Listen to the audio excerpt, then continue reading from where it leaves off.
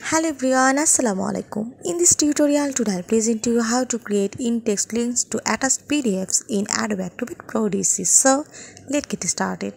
I open a PDF document. Next I go to Tools menu and go here in Edit PDF.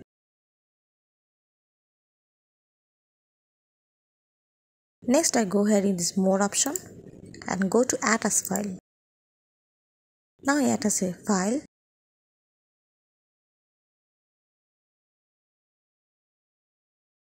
and I open it. This is my file and I want to create a in-text link to this attached file. So go here in this link icon and add or edit this link.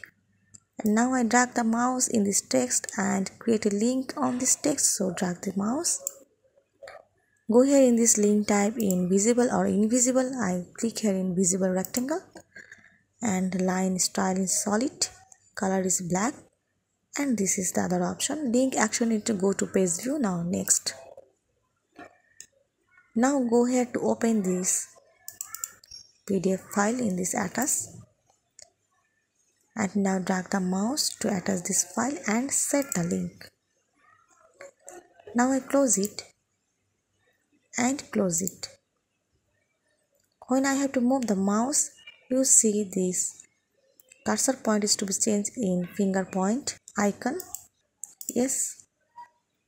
Okay. Now I have to check this in-text link in the attached file. So I open this file and this is my link text and I click on this.